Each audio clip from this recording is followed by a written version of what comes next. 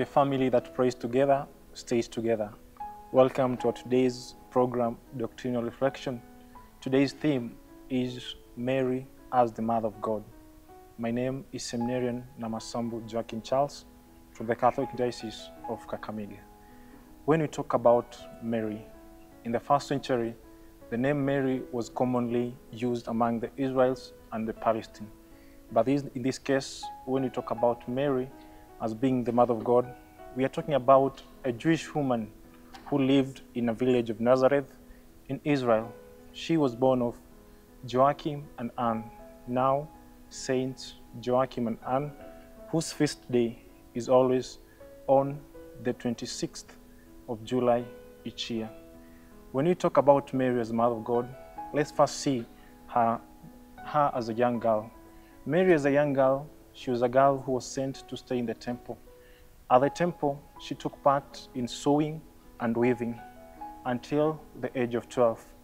And as it was always the culture and the tradition among the Jews, once a girl began to experience her menstrual cycles, she was termed to be unclean, hence not coming into contact with holy places or holy persons or holy things.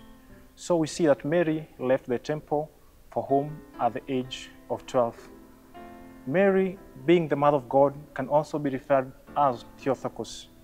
Theotokos is a Greek word which means God's bearer.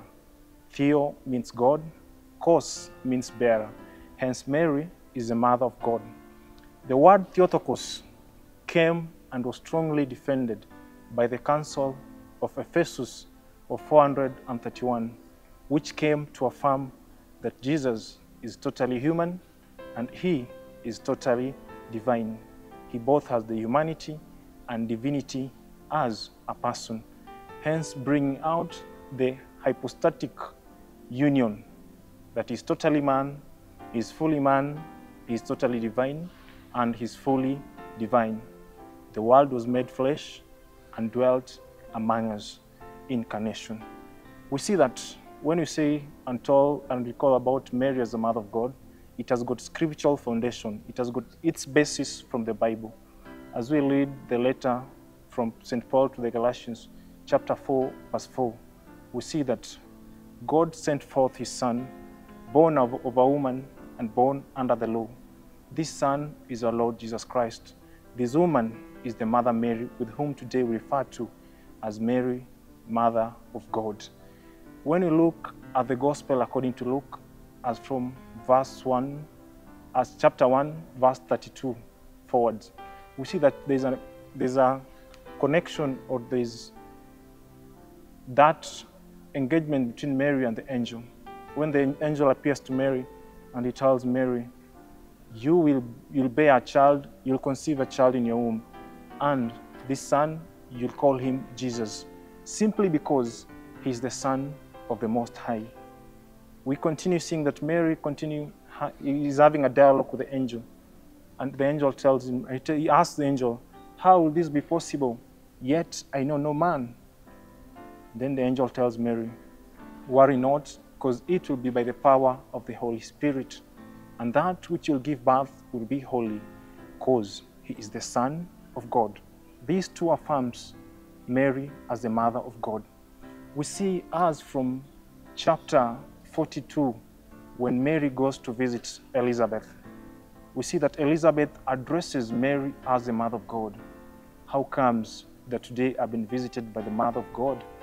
And we are told that the young unborn baby in the womb of Elizabeth leaped because he was able to tell that Mary was carrying what is divine.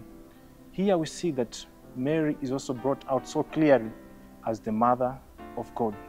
And actually, when you read about St. Louis Maria de Comfort, he tells us, whoever does not have Mary for mother does not have God for a father, simply because Mary is the Mother of God. When we conclude and look at the Gospel according to Matthew, as from chapter 1, verses 20, we see that the angel appears to Joseph and he tells Joseph, worry not, do not fear to take Mary as your wife, because that which she's carrying, it's by the power of the Holy Spirit. So as today too, let's not fear and hesitate to take Mary into our hearts, into our homes, into our workplaces, because she's the Mother of God. And being the Mother of God, she's always willing and ready to intercede for us, just as she did during the wedding at Canaan. Do whatever He tells you to do. Mary, Mother of God, pray for us. The family that prays together stays together.